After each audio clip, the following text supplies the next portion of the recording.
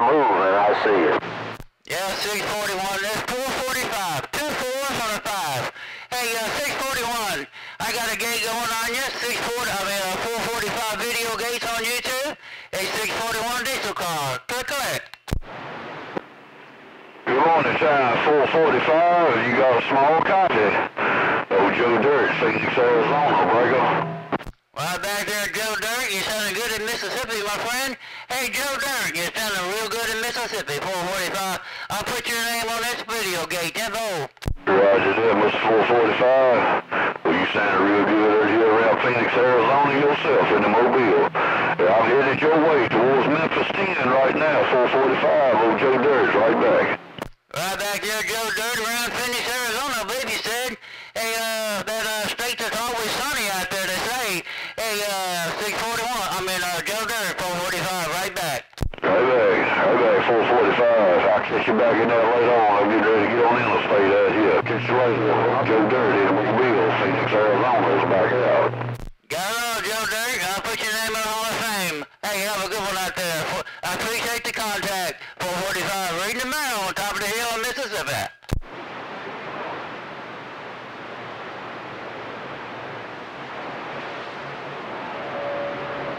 I got a copy on you, 136, Durango, Colorado. Again, in Colorado, I think he said 136 or something like that. Hey, Colorado, 445, Mississippi, you made the trip. 440. Hey, 445, 641, get that boy off your mind, 641, step in. Hey, 641, you come in there and said, get him off my mind. Hey, let your people go. Hey, 641, let your people go. 445 back here laughing. All right, 445, no pain, no strain, man. You got your mind made up and you're doing your thing around the Westside, ain't no two shucks about it. Good morning to you, good evening, whatever the case may be. 641, making a dangerous move, and I see you. All right, there, 641, have a good day out there. I'm going to sit back here and read the mail, because there's a whole lot of mail out there. 10-4. All right on, 445. You doing your thing, man. Ain't no effort anybody. Keep on with the good keeping on. 641. See ya. There is a lot of mail out there right now, 445. Radio men, there's a lot of mail out there to be read. Hello, 445. Radio men. Motormouthmaul working a small mall. Got down, breaker. All right, there, Motormouthmaul. Hey, when you show up and show out today? Hey, Motormouthmaul, 445. What is COVID 2 grand? Looking to the west, are you looking good and sounding good in Mississippi this morning? 10-4. 14, you're looking good and sounding good over here as well. By the way, this doesn't sound too overly bassy, does it? It's not over the top on the bottom end. It still sounds okay, or does it sound like it needs a little bit less bass or more highs to break? Exactly, a little bit less bass, more highs. 10-4. That's wrong, Motormouthmaul.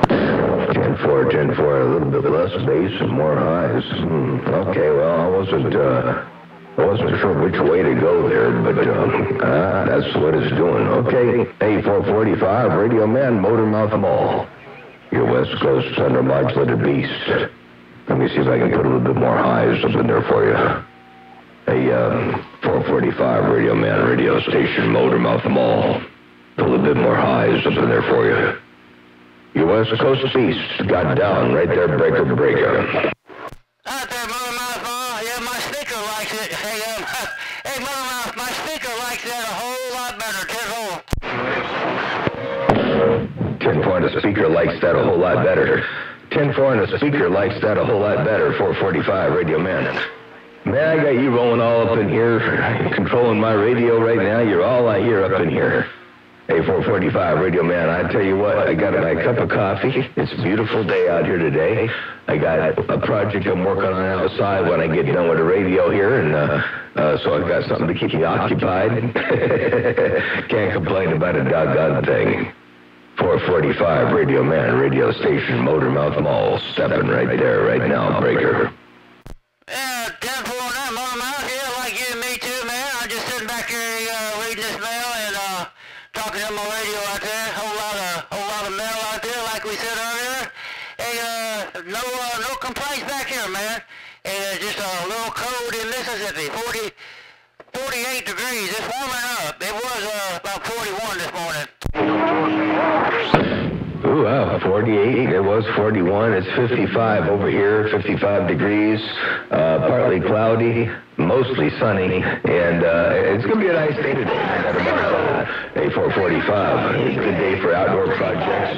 Not too doggone cold, and certainly nowhere near too hot. So ain't going to complain about a doggone thing. 4:45. Radio man, Motormouthmaul, working the small mall on this cup of coffee. Got down, break. I love my coffee in the morning. Oh yeah, I'm on my third cup. I love my coffee too, man. I know what you're talking about. I'm on my third cup, and I'm trying to go get me another one. I'm gonna let you go for a minute, let you get some more contacts while I go get me another cup of coffee. But I'll be back. That's all. 10-4, you say you're going to go get yourself another cup of coffee? You're on your third one, you say. Third cup of coffee. I'm on my first cup. You know, it's 24 ounces, so I usually stay with two 24-ounce cups in one day, and about 48 ounces a day, sometimes a little bit more. We make coffee over here by the half-gallon to break. Oh, yeah. I make a 4-cup pot, and because, you know, sometimes I drink it, sometimes I don't. I don't want to waste it, so I just make a 4-cup pot there, Tiffle. Down the sesame. Yeah, 4 cups at a time, 4-cup pot. That way you don't have to waste any of it. Yeah, wasting coffee, that's like sacrilege. You don't want to do that to break. Yeah, me and the lady at the grocery store, we was talking about that one day. I was buying all these jugs of coffee. She said, "Man, you don't like to run out." I said, "No, that's illegal to run out. They're too old." 53. 10-4. You know, doggone it, coffee's getting expensive, you know. Look at the people that go to Starbucks and they spend, what's your average for one drink at Starbucks? Is probably, like a venti coffee. When I was buying Starbucks years ago, I haven't gone to Starbucks to buy coffee in, 3 years now. I don't go to Starbucks anymore. It was my routine every morning when I was doing it. It was like $2, $2.25 or $2.45 for a venti, a straight black coffee, a Pike's Place venti is all it was. And that's not a fancy drink. The fancy drinks are like $5 or $6. So, you got people that go to Starbucks twice a day. That's a $10 plus habit a day at Starbucks. If you don't get any little trinkets like, some kind of a bakery or something like that to go with it, they got other too. So that gets expensive. You go to the grocery store and you just buy straight ground coffee, like the stuff that we get, the Signature Select over here. It's $18 for a 2-pound bag of coffee. It's ridiculous, the rate. Wow, yeah, that's a little high. Hey, it's not too bad, for something that you enjoy. I don't mind paying for something that I enjoy. Temple. Well, you got a point there, you enjoy it. It's something that you look forward to and all that, and it's worth it, and it really is worth it. It's amazing how expensive it's gotten over the years, So, I don't complain too much. It is what it is. But we go through quite a bit of it, and it's, it sure is the morning elixir of the gods. A 445. Coffee is the morning elixir of the gods. Break. Yeah, 10-4.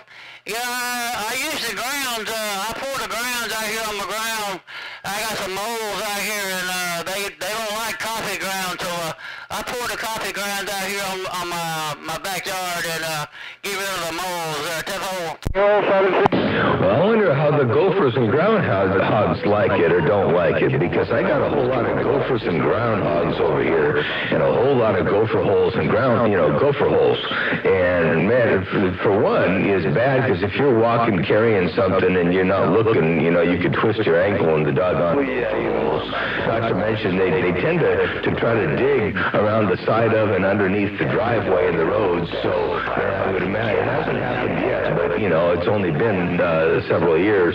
But before long, all that dirt is so splattered all the way down the ground. Eventually, my doggone driveway is going to collapse and get all weird and ugly looking. And so I was wondering, maybe I should put the coffee grounds inside the gopher holes to break.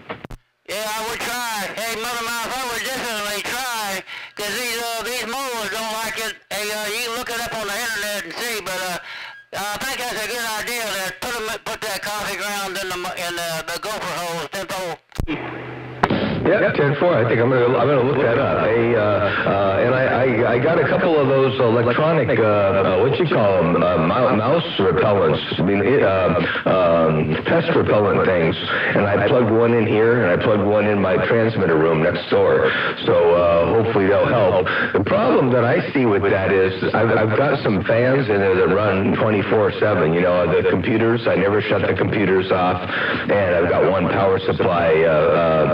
That runs all the time. It's got a fan on it too. But anyway, those fans next door, they never shut off. So I don't know if the noise from the fans is going to disrupt or mask or inhibit the functionality of the little ultrasonic test device. But anyway, I put one in the other room and I put one in this room. So we'll see how that works there, Break.